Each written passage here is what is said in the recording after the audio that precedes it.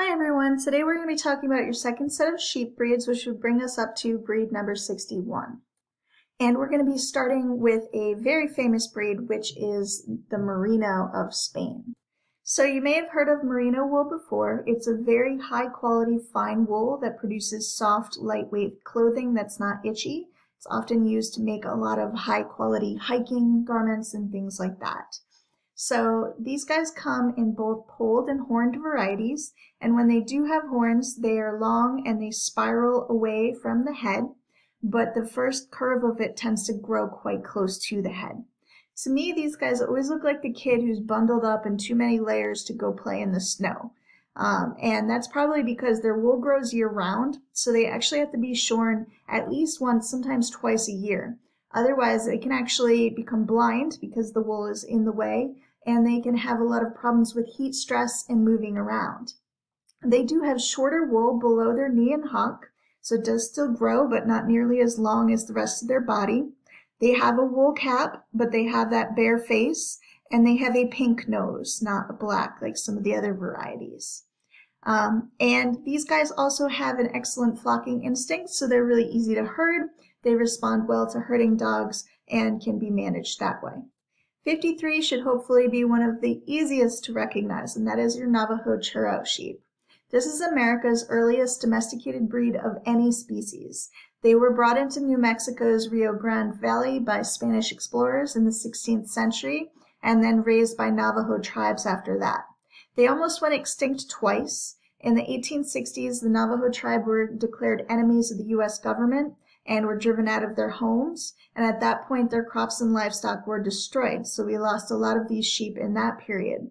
And then in 1930s there was a government-mandated culling of herds in response to the drought and overgrazing that was going on with the Great Dust Bowl and as part of the Great Depression.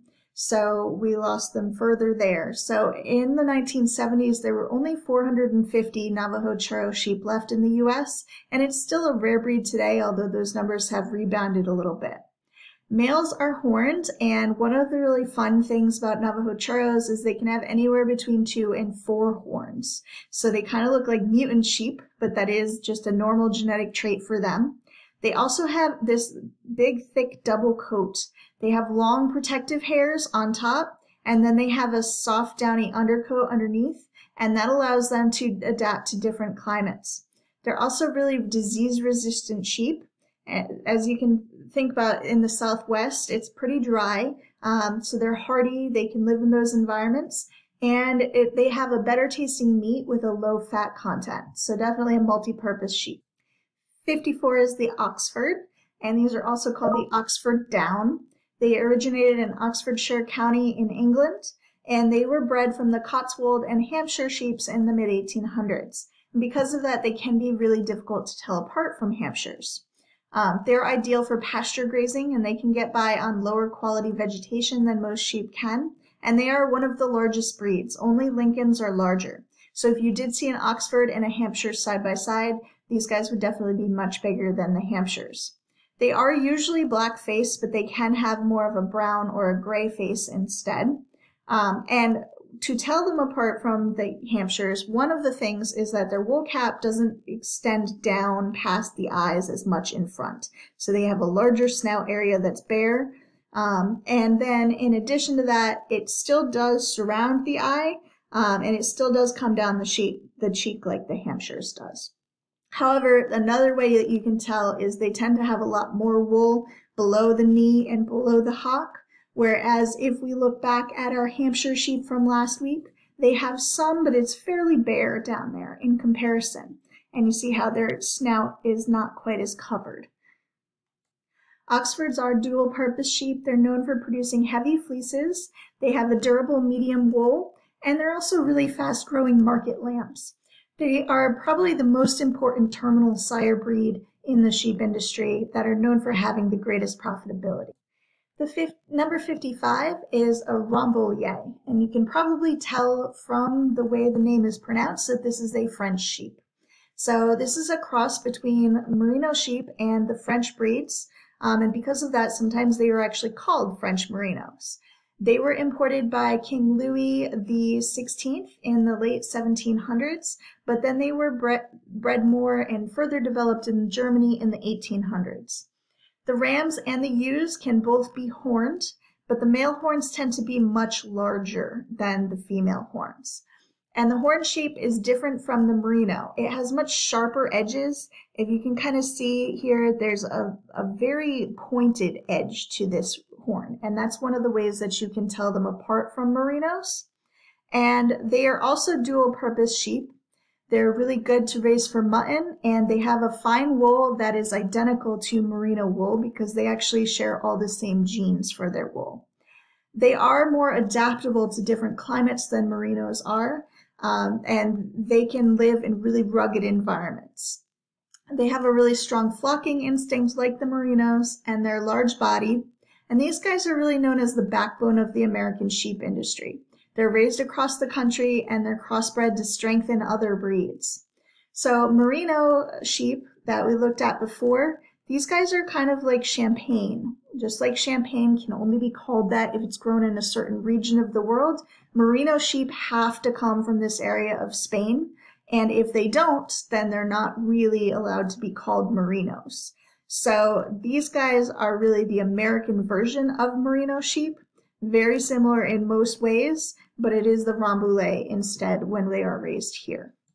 And because they were bred in different countries, they are going to have some of those different traits, like the more sharp-edged horns compared to the merino. Number 56 is the Romney. And these guys were bred in a marshy area of Kent, England, that was known for its high winds, heavy rainfall, and lush vegetation. So they do really well in wet weather. And because of that, they're now the major breed that's found in New Zealand, which has similar weather to that area, as well as the Pacific Northwest, especially Oregon, where it's raining all the time. These guys are dual purpose. They're known for having really good feed efficiency, high quality, heavy carcasses that are often rated as either prime or choice. They have lean meat that's known for its mild flavor even in the adults, so even mutton would taste closer to lamb. They have a really unique fleece. It's lustrous and it hangs in separate locks, so you can kind of see the crimp of each one. There's minimal cross fibers between the locks, so it's not getting all tangled together, and that makes it really easy to spin. It also has a uniform crimp and low grease content, which means that you're going to get a higher yield out of it. So Romney wool is in really high demand from fiber artists because it is so easy to work with. It's also really profitable to raise these sheep. They come in multiple colors. The white obviously is the most sought after, along with tan, gray, and brown. They do have a bare face, but their cheeks are covered in wool, and they do have that wool cap. They do have wool all the way down to their fetlock, especially on the hind legs, although it may be a little bit more bare below the knee in the front. Number 57 is another black-faced sheep. So this is the Shropshire, and it was bred in England in the mid-1800s. It's again going to be a little confusing to tell this apart from the Hampshire and the Oxford, but these guys have no wool under their knee at all. They sometimes have some on their hock, but not much. So that is one way that they are different from both the Oxford and the Hampshire, that would both have wool up here. And they also do not have wool completely surrounding their eye. They will have a little gap of bare skin there. So that's going to be a key thing to tell them apart from the other black-faced breeds. They also have much smaller ears than other black-faced breeds, and they're known to have small enough ears that they can fit in your cupped hands. This was the most popular and influential breed in the US in the 1920s and 30s, and it was actually larger then, and since then it's been bred for a shorter, more compact size. It's known for having really sound conformation, good carcass quality, and fast growth to market weight. So it is a meat sheep primarily. However, it's triple purpose. Its milk is really good for cheese, and a lot of times it's used to graze on Christmas tree farms and keep the grass down. They're known for having a really gentle disposition, which makes them a good choice for 4-H projects, and they are the heaviest wool producer of the medium wool breeds.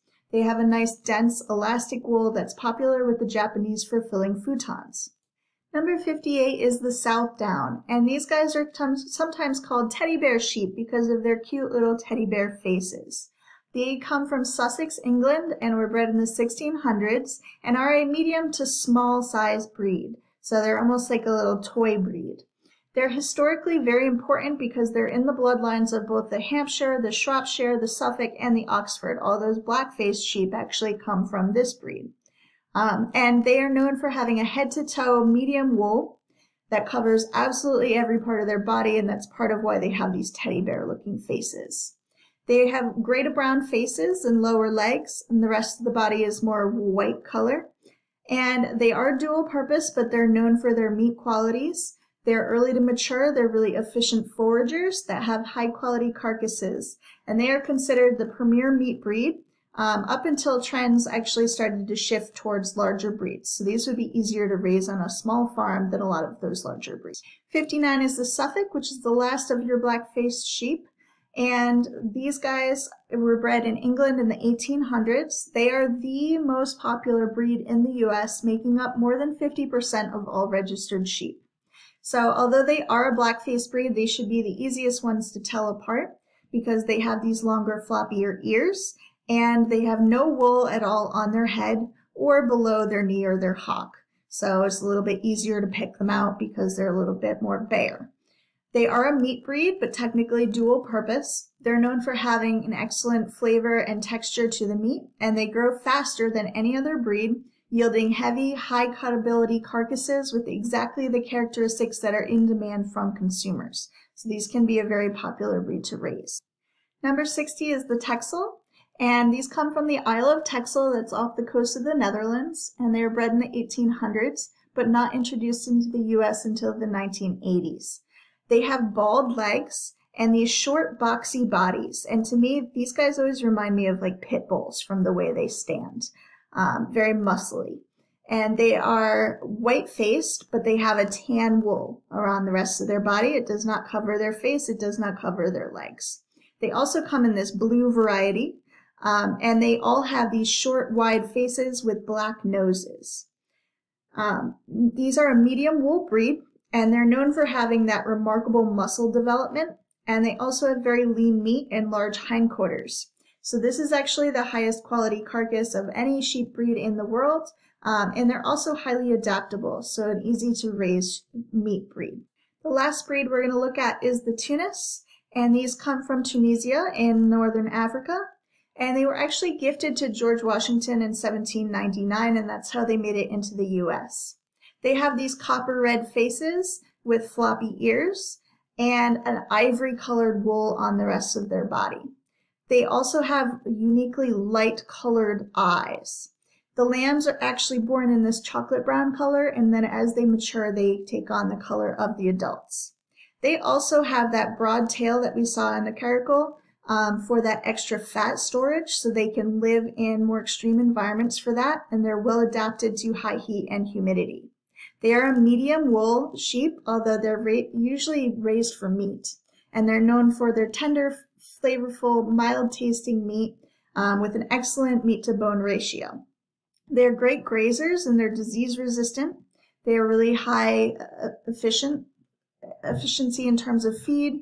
They have easy births. They're excellent mothers. They are heavy milkers. They have a sweet temperament and an extended breeding season. So these are fairly easy to raise. And they were very popular in the US until the Civil War, when they nearly became extinct because of the military's meat demand. Since then, they have now rebounded, and now they're increasingly in demand, and it's one of the favorite breeds for sustainable small-scale farmers because they are so well-rounded. So one of the things that I would do in looking back at your sheep breeds this week is try to make sure you know the defining characteristics, probably especially of the black-faced breeds. Remember, the Suffolk has none of that fur on the head at all. The Shropshire has that opening between the eye and the cheek that is free. The Oxford tends to have more of that wool below the knee and hock, and they're completely covered on their face there. And then your Hampshire is the one that is very similar to the Oxford, but somewhat less wool on that leg area. For the all-white sheep, remember the Cheviots have the upright ears. Columbia never have horns and have wool all the way down their legs. Dorsets never have wool below the knee in the front. And remember, Romneys come in all different colors. That wraps up your sheep breeds, and I hope to see you next week for goats.